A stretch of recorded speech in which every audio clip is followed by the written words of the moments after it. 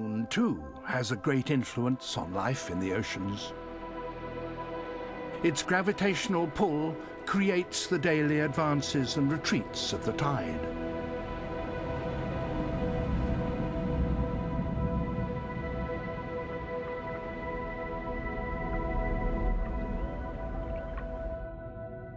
But the moon has more than a daily cycle.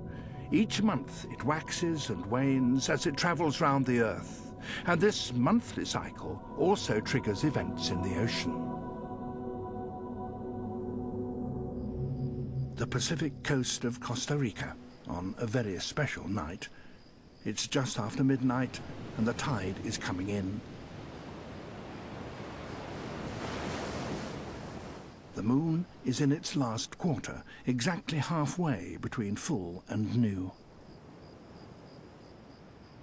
For weeks, the beach has been empty, but that is about to change. At high tide, turtles start to emerge from the surf.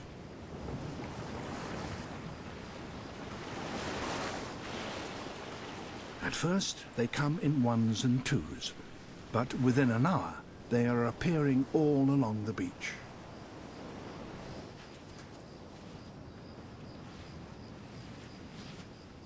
They are all female Ridley's turtles, and over the next 6 days or so, 400,000 will visit this one beach to lay their eggs in the sand.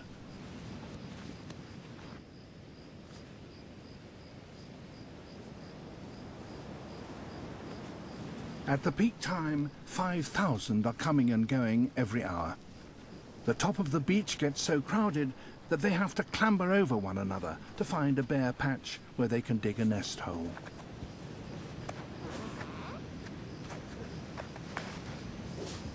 A quarter of the world's population of Ridley's turtles come to this one beach on a few key nights each year. The rest of the time, they're widely distributed through the ocean searching for food, most hundreds of miles away from here. This mass nesting is called an arrabada. How it's coordinated is a mystery, but we do know that arrabadas start when the moon is either in its first or its last quarter.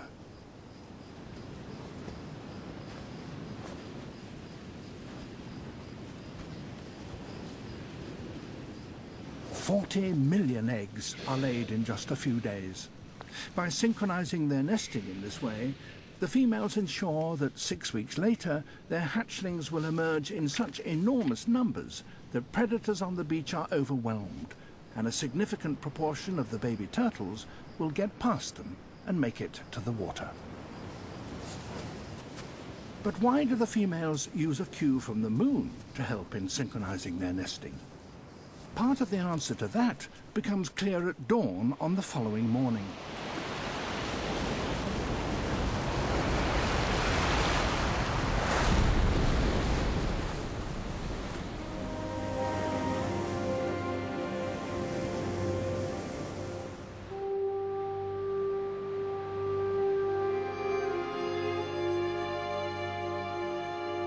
The day shift of predators are arriving for their first meals.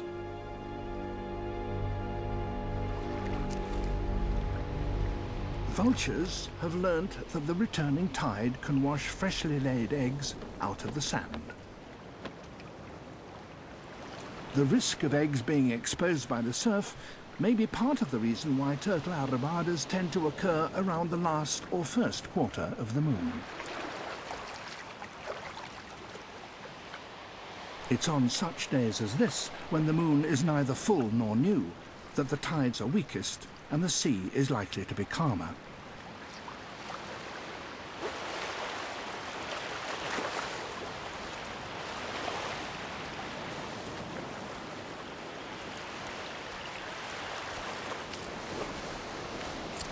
So, at these times, it's easier for the female turtles to make their way through the surf, and there's less chance of their eggs being washed out of the sand and being taken by the vultures.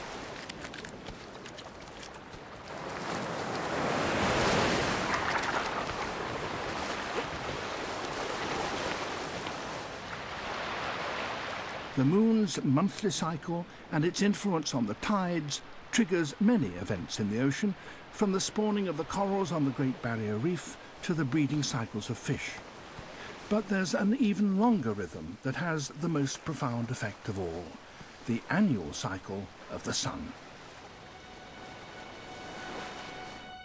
The sun's position relative to the Earth changes through the year, and it's this that produces the seasons. In the north, spring comes as the sun begins to rise higher in the sky.